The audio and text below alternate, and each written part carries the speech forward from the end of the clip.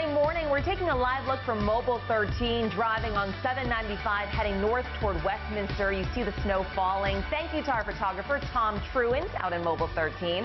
WJZ has team coverage of part one of this snow event, and we start with meteorologist Tim Williams. Tim. Well, good morning, Lynn. Good morning, everyone. This is part one, as Lynn just mentioned. We have a two-part system, very complicated system, but simplifying it, it's snowing. That's all it is. You go outside, you look outside, you see what's coming down, and it's been steady through the night and right on into the morning. Heavier bands really from Cecil County all the way over to Garrett County, with just a little bit of a lull out toward Hagerstown and Frederick right now. Let's take a look a little closer in. We'll show you that from, say, Baltimore right on around the Beltway, right on in through the city, really, right on around the Beltway. We're seeing some of the heavier bands, and that is going to be with us really off and on through the morning. We have advisories that are going to be with us through the morning, so that kind of gives you an idea of the time frame we're looking at. Let's talk about some of the advisories and all we're talking about. Temperatures really are driving this whole thing. If you get into the city, you might even see some running water on the roadways because the temperature is just above freezing. And we did see some of that as we were coming in closer to the station. But in northern Baltimore County, up where the warnings are,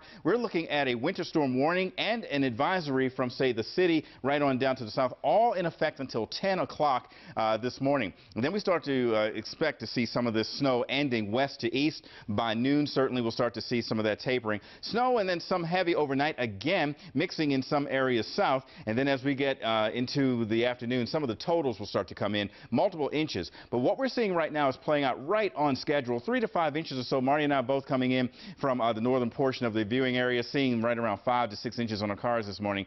4 to 8 inches out in this first round. Again, just the first round out in far western Maryland. And we're looking at a trace to some rain in the lower eastern shore and southern Maryland now, but that will change going into the evening. Marty, we have an active system. It's still playing out. Yeah, it is, and we've got Annie Rose down in a city location, which is not going to look as fluffy, snowy as you and I saw when we left our homes. Stetson's a little further north, so you'll start to see a little more of a gradation. Tom Truant in Mobile 13 out in Carroll County, once he gets off the main road, I think you'll see a fluffy snow piled up. It's going to be an easily movable snow as we move through the day, but right now, you know, just kind of as you might want to say, just shelter in place, let road crews do their thing, and we'll be able to start moving around this afternoon north.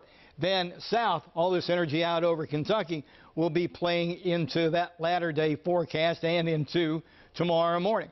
Bulk of today's snow, again, this is southern Maryland, will fall in southern zones, additional 3 inches. Areas south, maybe some locally heavier amounts. Snow exits Friday morning. So where Tim showed you warnings now will expire, and then later on when part two comes into play, advisories might darn well become warnings. Here's Futurecast showing essentially all this energy moving by the area during part two.